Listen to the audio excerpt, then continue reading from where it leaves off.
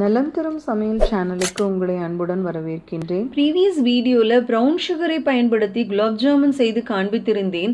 இதில் brown sugar பற்றிய சில தகவல்களை உங்களுடன் பகிர்ந்து கொள்கிறேன். பெரும்பாலானோர் வெல்லமும் ப்ரௌன் சுகரையும் ஒன்று என்று நினைக்கின்றனர். ஆனால் வெல்லம் வேறு பகுதி பொருள் கொண்டது, ப்ரௌன் சுகர் வேறு பகுதி பொருள் கொண்டது. ப்ரௌன் சுகர் வெல்லத்தை விட அதிக தாதுப்புகளை கொண்டது. ப்ரௌன் சுகர் என்பது ஒரு வகையான சர்க்கரை.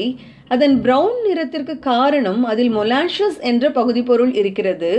இந்த பிரவுன் சுகர் காலம் காலமாக கேக் செய்வதற்கு பயன்படுத்துகின்றனர். பிரவுன் சுகர் வெள்ளை சர்க்கரையை விட ஆரோக்கியமானது.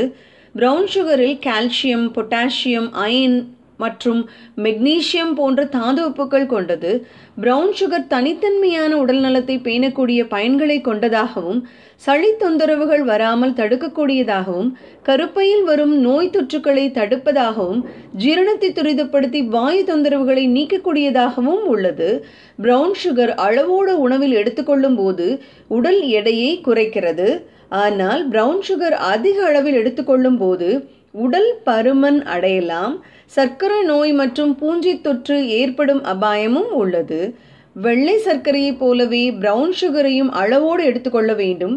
அளவுக்கு மீறினால் அமிர்தமும் நஞ்சு என்பதை நினைவுபடுத்தி இப்பதிவை முடிக்கிறேன்.